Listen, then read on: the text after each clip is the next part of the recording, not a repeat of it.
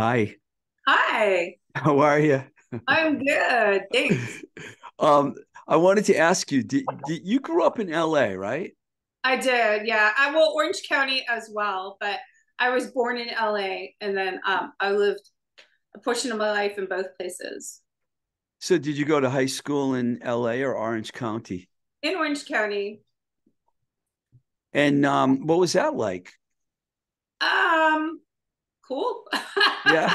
And it's like by the beach and stuff. It's like nice and pretty mellow out there and lots of space and I don't know, that's where I got really involved in music and stuff. Was that Huntington Beach you were near? Right near there, yeah. Yeah, I lived in LA for 14 years, so I know my way around Orange County a little bit. Um, when did you start taking an interest in music? And do you remember some of the first songs that you used to listen to and you heard when you were young that got you interested? Yeah, I remember I was a really, I don't know, probably like around six. I lived in LA and I can remember going to garage sales and my mom picking up Beatles albums for me, Oh, cool. just like beat up old Beatles albums. And then my brother and myself, we'd make little clubhouses in the backyard with refrigerator boxes and stuff we'd find in the neighborhood. And then I had a little like a little 45 turntable and I'd hook it up and I'd listen to my records in the clubhouse. Nice. So you Yeah. were into vinyl at a young age. Oh yeah, yeah, yeah. No, That's cool. I love I'm a little collector, I suppose. Yeah, me too. I'm all about the vinyl. I'm so happy that vinyl's made such a huge comeback because Oh I yeah. have all these records and I've been lugging them around with me all over the place. Do you remember when you first started playing an instrument? Now I know you play a lot of different instruments. Do you remember when you started and what your first instrument was? Yeah, actually, my first instrument was clarinet. I did that in elementary school. I played clarinet for 5 years, and that was kind of really my introduction um, to music and like reading music a little bit. I'm not like great at reading music, but I can. And I also took piano lessons around that time as well. Piano lessons. That Yeah, explains the keyboards. but a little bit, just a little. Because when I got in the Pandoras, I was really new to it. Yeah, like you were only 17 when you joined the Pandoras, right? Were you still in high school? Yeah, yeah, yeah. I was young. I got involved in the music scene pretty young. I was running around doing a lot of stuff when I was in high school and coming up to LA and going to like all the cool garage clubs and stuff like that. Do you remember some of the clubs that you were going to see bands? Well, there were like a lot of like soul dance clubs and mod Oh, clubs and stuff I was involved in. But yeah, there was the Lhasa Club up in Hollywood and a place called Gino's Dance Club.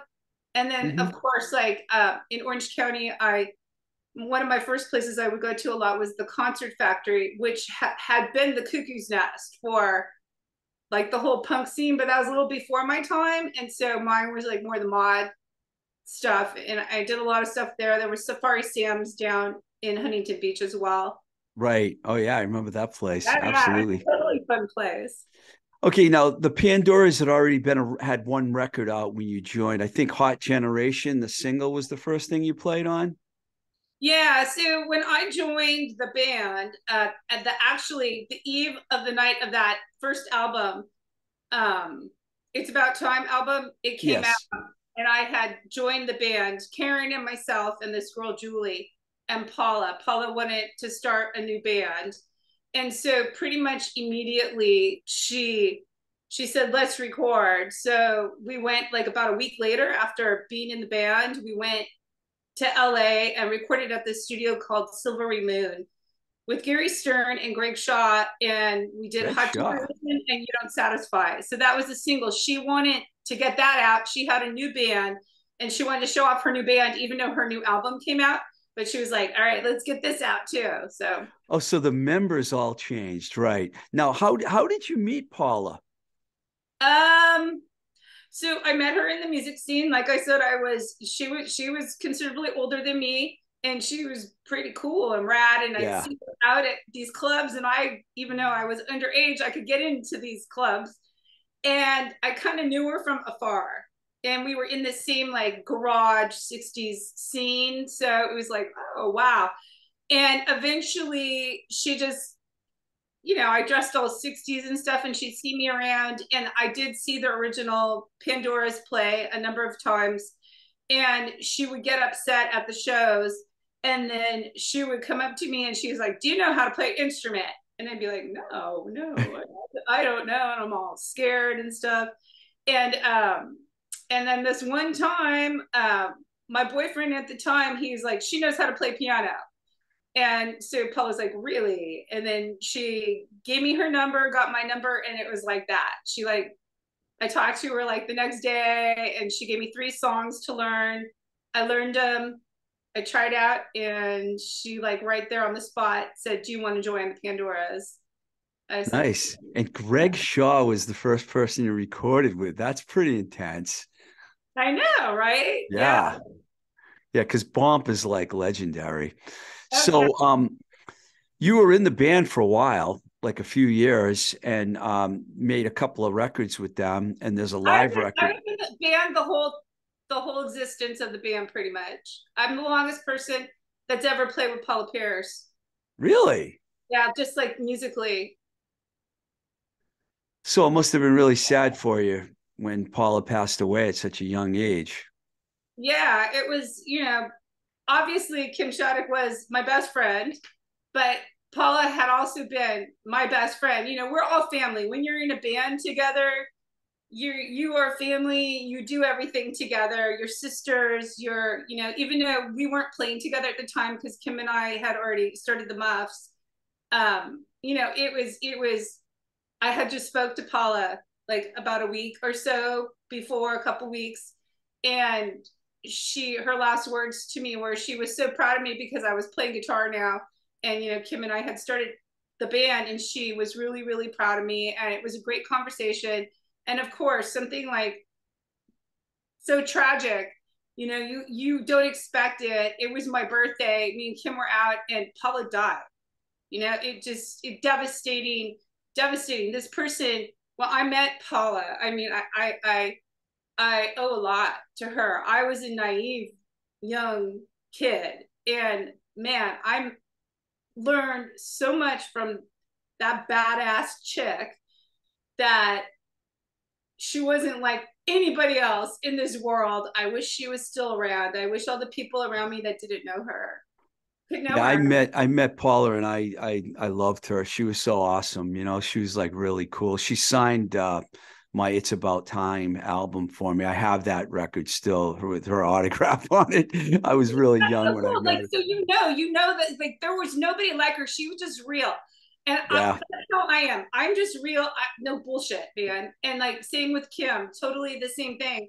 And the world's full of so many crazy things, and sometimes Paula people would be like, oh my god, I can't believe it, but man, she was cool. It was cool. Yeah. And she was just so talented too.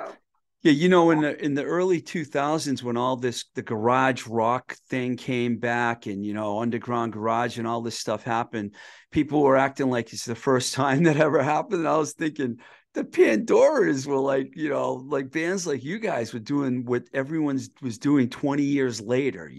I mean, you guys are like, and I know you guys repeated what was going on in the 60s, but it was a more modern version. So I Yeah, always exactly. Let me tell you a little trivia there too. So you say underground garage, little Steven, he's huge fan of the Pandoras.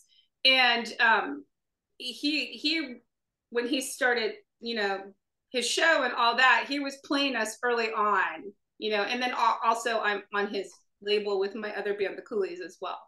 Right. Yeah, I know Steven. I mean, I worked with him with other bands, but because a lot of bands that I managed were all I'm into garage rock, so all the bands I worked, the Charms, Go Girls, I almost said the Pandoras, Love Me Nots, those bands were all kind of Yeah. like they're like the next generation after the Pandoras, of what you guys were doing. Especially the all girl bands. Yeah. Um, so when you guys left the Pandoras to start the Muffs, or did the band break up, or No, so what happened, you had said to me earlier about we had put out a record. You know, we had Stop Pretending on Rhino Records, and then Right. we were signed to Elektra Records, and we have a album that never came out. We, you know, recorded it for a couple of years and did the whole thing where it was actually ready to come out. It had a title, had photos, everything, and it didn't. We got dropped, and so then we signed to Restless Records, and we Right. put out a record on Restless, and kind of after that, that one had some K rock, a lot of K rock airplay on the main shows and stuff like that. And then after that, Paula started going in a really, really, really rock direction. Yeah, You I know, remember. it definitely was not my taste or Kim Shattuck's either. You know, nothing like to us, but it's our band. You know, we're all together doing this. We've done this forever, and so we continue doing it. And at one point, her and I decided I wanted to play guitar, and so I bought a guitar, and I just kind of like started. This was like the last year in the Pandoras, and I just started watching them, and I learned how to play guitar. So Paula goes, "Do you want to play guitar in a song?" So I did. I would play it on "Lick It Up" by Kiss, and so that was my introduction to first playing guitar live. And then I think I also played like Queens of Noise maybe or something. And so at that point, so about a year before even really doing the Muffs, Kim and I started practicing because like we would practice before we had Pandora's practice. And um, Kim had songs. Kim wanted to sing. Kim wanted to play guitar as well. I wanted to play guitar, and we just wanted to have our own band. We wanted a band to play music we liked, you know, because we were, you know, not into like what our other band had become, and so that's really kind of how it started. And leading up to that, then in the end of the Pandoras, Paula had decided she did not want keyboards anymore and told me this was at the very, very end, just months before the end of the band. We were supposed to go to Europe, and the Pandoras had never gone to Europe. And basically, she kicked me out of the band. And even though she did not want to kick me out of the band, she did. And it was just she felt she wanted to make it so bad, and she didn't realize the thing that she did great was writing those pop garage songs. Man, she was so great at that, and she was going in this other rock direction, and she felt there wasn't a place for keyboards in the band anymore. So you know, it was pretty devastating, but at the same time, me and Kim were already going to do the Muffs, even though we weren't called the Muffs yet. So Kim goes, I'm staying for 2 more months, and Kim stayed for like a month. Let's see, yeah, 1 or 2 more months. And then Paula decided, because Paula's boyfriend couldn't go to Europe, that they weren't going to go to Europe, and so Kim quit. And that was it, basically. And you know, then we started the Muffs. You know, I have a really good memory of what happened, and I know Steve Pross signed them to Elektra, and it turned into a complete fiasco. He got fired, the band Yeah. got dropped. I know the whole story, you know, and you refreshed my memory a little bit. And I did not want to see the Pandoras go in the direction they went in either. I was really surprised that it became more of a hard rock band. Yeah. And I was shocked actually, because Paula is like a garage rock, you know, Yeah. singer. So I know exactly what you were probably going through. Not exactly, but I can feel it. Before we talk about the Muffs, I brought this up before we got on, and I think it's funny because I have to ask you how you got involved with Bill Bartell, because he always had all these interesting projects like White Yeah. Flag and Tater Tots. And you're on these records. You're on a White Flag record, you're on Tater Tots. What was that all about? So I met, it was funny because I just did this in the Bill Bartell. There's going to be a documentary on him, but Nice. I met him through Red Cross, and um, I met him in the mid '80s, and I would see him at first, and he was this guy in the little hot pants, his handlebar mustache, and he looked like a police officer. And he'd be up there like go-go dancing and shaking his ass to Red Cross.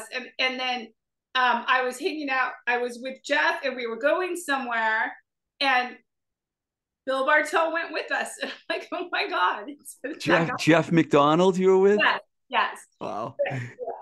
And and so we were going somewhere, and we were going on a plane, and Bill was with us, and that was my first introduction to Bill. And we were going to San Francisco, and we got off the plane. We're walking down the street, and Bill is just being obnoxious. And then he turns around, and there's a whole like school of kids, and he turns around and he goes, "God doesn't love you." And I was like, oh my God, I can't believe this. And if anyone knows Bill Bartell, he's like wild and all that. And so that was my first introduction. And then we became friends. And then he asked, he was just always around, a lot of like fun things. And then through the years, he started asking me and Kim like to play on Tater Tot stuff. So we sang on some of them. I don't know what's on the album you're talking about, but I know we did one with Sheree Curry and different ones. And then obviously like in the Muffs, we had Bill produced our first singles, all the first Muff singles that ever came out. And then, it just goes on and on through the years. He started like Bill, like I actually went to like he was a police officer. I'm like the person that actually went to his graduation, so I saw it for real. He really was a police officer? He was. We'll let the documentary talk about that. Wow. Yeah, well, I got to know Bill because he had Gasatanka Records, and he brought some the FUs was the first band he brought to us at Enigma, and I got to know Bill. And that's why when he got in touch with me about the Alien Sleaze Stacks, I can't even say it, Alien Sleaze Stacks from Brazil, Unfinished Music Volume 3, I'm like, well, we got to put this out.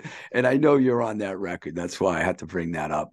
He would find like the coolest, greatest bands. He had great taste. And this is a little funny. He at one point even had Gasatanka Records address coming to my address, like all his mail. And it was like, he would do shit like this. So funny person. Yeah, it's too bad he's gone now. He was a good guy. I know, I love Tom. I feel like we're going to be talking about a lot of people that have passed away in this interview, unfortunately. Yeah. Okay, so the Muffs. So you and Kim decided you wanted to start the band, and you got out of the box really good with that band. Yeah, I would say so. We like I had already said, we were already rehearsing, and then at the time Ronnie was Kim's boyfriend, because we're like, who will play bass? And we're like, oh, Ronnie will play bass. And then we had our friend Dave Nasworthy. Oh yeah, Naz. Yeah. Yeah, Naz. We rehearsed at his house, so he kind of filled in and he played drums. And then we started looking for a drummer. We wanted Roy McDonald, who had already been, Roy was our friend. I had dated Roy too at one point, but he was our first choice in drummers, and he couldn't do it at the time. So he gave us Chris Krause's information, and that's how Chris got in the band. Wow. Yeah, because they worked together, and Chris was available, and that was it. And then we started practicing, and then decided on what our name was going to be. And boy, that's really funny that you rehearsed at Dave's. I was there because I remember Down by Law was rehearsing there, Dave Smalley's band, and I went with him over there one day, and we went to the back space. There was a garage kind of thing in the back of the big house, and L7 was in there practicing. I got to meet them, and I became friends with Jennifer, and it was at Dave Naz's house in Beverly Hills. No, that's where all this takes place. Like, so Pandoras, we were the first band that ever rehearsed at Dave's house was the Chili Peppers. And wow, they rehearsed it for a very brief time. And Dave, who also was very young, he and I were both in our teens when we first met, and he had come and seen the Pandoras play at the Palace, and he sent a little note through to our manager, and he said if we wanted to rehearse we could. Wow. Attached, like he let us rehearse there, like free. And so the Chili Peppers, he got rid of them, rehearsing there. And then there was us. And so we rehearsed her. And then the next band that he invited to rehearse there was Red Cross. Wow. And And then that's then, L7 came a little later, yeah. but a lot of bands rehearsed there, and a lot of bands that Dave Naz also played in. It was a fun, great. Chemical people. Yeah. The Oh chemical yeah, people, especially. great Yeah. moment. It seems like all of that's connected, because Bill Bartell is probably connected to all of that too. Oh yes, no, we all were family. All of us would hang out there, and uh, we were up there. We would rehearse 5-6 times a week, and all the bands. I mean, it was a great thing. We go to dinner. We go, hang out all the time. It was wonderful. So you were with the Muffs for only one album, and I was going to ask you. You left, I think, right before the second album came out. I read somewhere.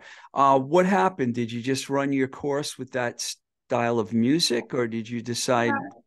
Um, it, it, I'm not really going to say much about it, but so I was in I was in the band until the night before going in to record the second album. Wow, that was right before the second album. Okay. Yeah, no, I was supposed to be on that, and it was just stuff that was going on with Kim and me, and it's things that shouldn't have happened, and I didn't want to leave the band,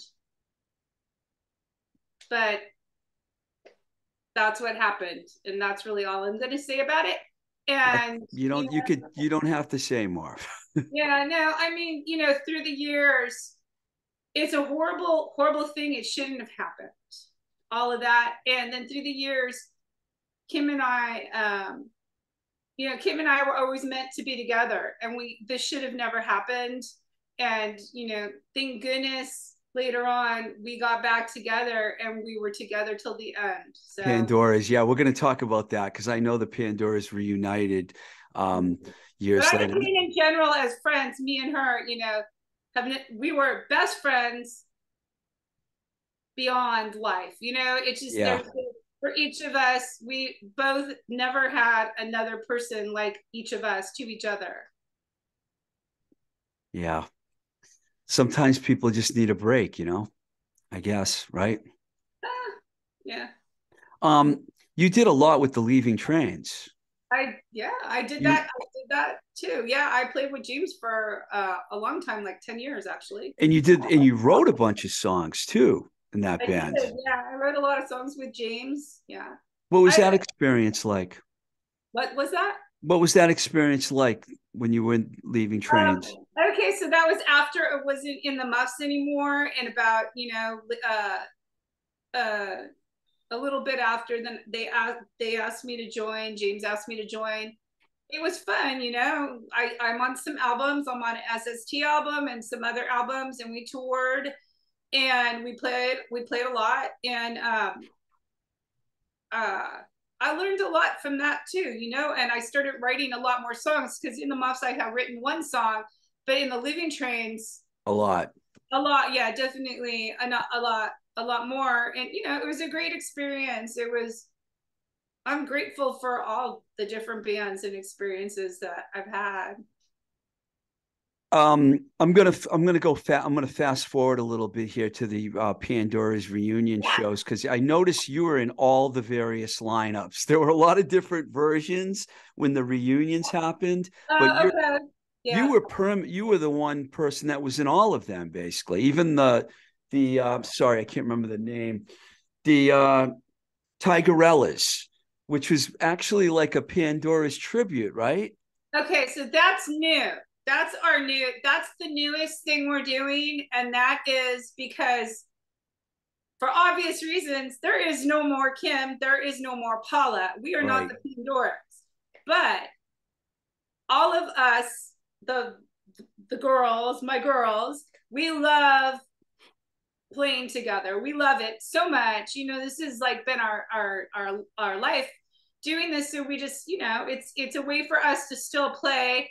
And we do play some Pandora songs, but we also play other songs as well. And so we came up with a name to call ourselves And at first we had done it because we got asked to do a show, and we really liked it, and we got asked to do another show, and we have another show coming up. So, I didn't get to see any of those Pandora's reunion shows, and I know you guys actually made it to the East Coast. There was a lot of excitement around those shows, wasn't there? okay, yeah. So when we actually reformed Pandora's with Kim singing, we did some Minneapolis shows. We love Minneapolis. Those are always really super fun. Some amazing shows we played there. And we did the East Coast, but we also made it to Europe. Oh, you After did? we did 3 weeks in Europe, and it was incredible. It was the people were so thrilled, to come and see us. And they said they waited their whole life for this because we were supposed to go. And these were diehard fans. And it was a great feeling and experience. It was kind of crazy. We played every day for 3 weeks straight. Wow. But I'm really glad we got to do it, and we played amazing shows, and we played headlined this incredible festival in Spain, and we played everywhere over there. So it was awesome. Whose idea was it in the first place to reunite the band? Well, I am going to give that credit to Sherry. Sherry Sherry. Sherry was the drummer when Yeah. for the Restless record. Yeah. And she was having a party, and she's like, hey, do you guys want to just play a couple songs at my party just for the heck of it? And at the time, Kim was playing in the Pixies. And Right. so, yeah, Kim was on tour with the Pixies, and she was unable to do it. And it was just for that party. And then me and Sherry and Karen, we were hanging out, having salads and just playing. It was really fun. And then Kim got back and she's like, I want to do this. Let's do this. So we just started doing it. We started playing Pandora songs. And then I think Kim goes, do you guys want to play Minneapolis?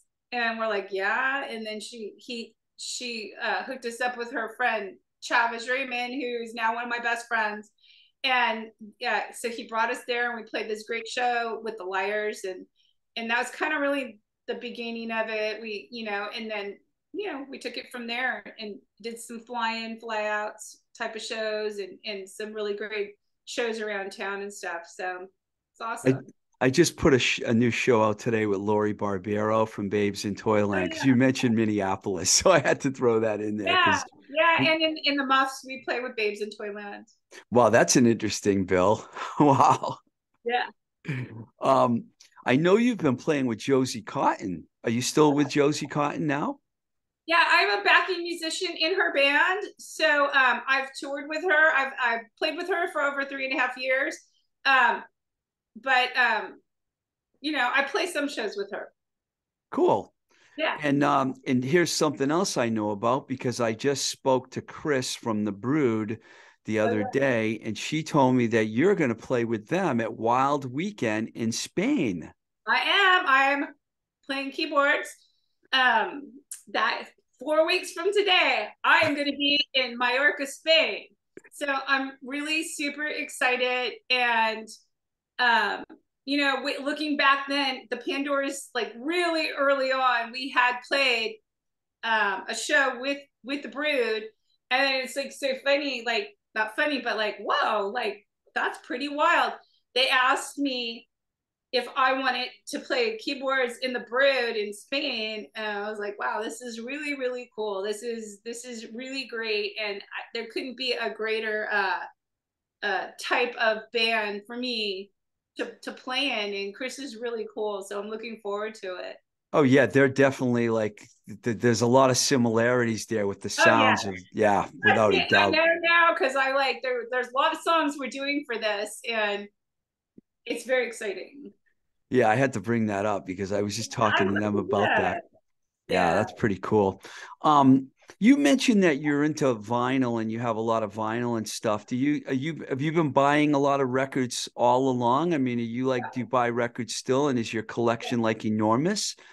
um, it's kind of all over the place. I'm a little slobby, but yeah, I kind of never get rid of stuff or vinyl really. yeah, I've just always kind of, I mean, I'm not hardcore collector or anything like that, but if we're on tour and stuff like that, I'll go into record stores and I'll come back with a pile of records, and I'm looking at some right now. It's just, I still have a lot of fun doing that. And of course, music that I'm on too, when it comes out on vinyl, that's always super exciting as well. I have a Hot Generation 7-inch single. I love that Woo! record. That, that's pretty rad. I That's, know. I don't think there's very many of those around. It's probably there worth a is few not. bucks. That's a good one. Yeah. And I got like I don't have, I have CDs of the other records, but I only have It's About Time on vinyl, unfortunately. Do you listen to a lot of new music? Are there any new bands and stuff that you've been listening to lately that you Um, like, or how do you find your new music, or you just go back to the older stuff? I mean, you, I listen, like, music to me, music is life. Music is like everything. I wake up, I put music on, everything I do, music, music, music, music. I love it. I feel it in my body. Um, is there a lot of new stuff? Maybe some, I'm super open to it. I'll say there's a lot that I am like hearing like eh. But then there's some I hear and I'm like, wow, that's really good. Now I do have a wide range of different kind of music I like, because I like a lot of obviously garage stuff, pop stuff, a lot of rockabilly, country stuff, and jazz, all kinds of, lots of soul and funk, different things. So I mean, I can't specifically tell you like a brand new band. There is one record I heard recently, and I think he's really great. His name is Theo. I can't remember his last Theo. name. That's so Theo. bad. Something Theo, and he has a song called Cherie, share with a C. But anyway, it's like a country. It's like, it sounds old, like country rockabilly. It's so good. He's really good. That's I'd have to look it up. I'm sorry. I'm That's sorry. okay. That's That's okay. I was just hilarious. curious.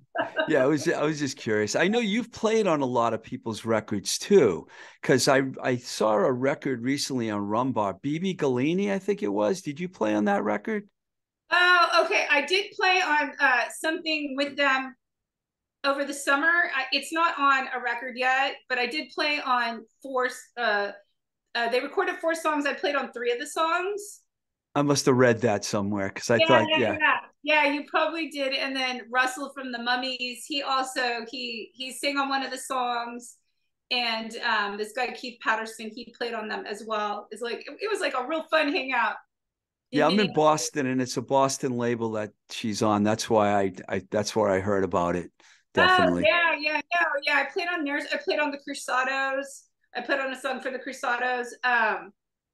The Uh, Cruzados. Wow, I yeah, haven't yeah, heard that name in a while. They used to be the Plugs, right? yeah, yeah. They originally were the Plugs, and then Tony reformed the Cruzados like a few years ago, and I played on a song, That's and cool. so that's really cool. And then I played, like, me and Palmyra Del Rey. We sang on Radio Days. They're band from Italy. We sing on a song. There's lots of different. There's a number of them I could go on, but there's also our Palmyra and I have the Coolies with. Right. It was with Kim, but we still do the Coolies. We just had a single that came out maybe 5 months ago, and that had Clem Burke and Kathy Valentine on it. And Nice. we make sure that we have Kim on all recordings. Like, somehow, even though she's not here, she wasn't able to record on that song, but she's on it. She's, the people that bought the actual vinyl single will get to hear both sides, and it's a nice treat. But she's definitely on it, and that was for a Go-Go's comp. Nice. Yeah. Fantastic. Um, you've had a great career and you're still going strong. So I really appreciate you coming on the show and Oh, thank talking you. about Thank all you. these cool bands and everything. And Thank I you. wish you nothing but luck and good luck in Spain, man. That's going to be awesome. I cannot wait. I am like so thrilled. Thank you very much. All right. You take care. Thanks a lot. Yeah, you too. All Thank right. All right. you. Bye. Bye.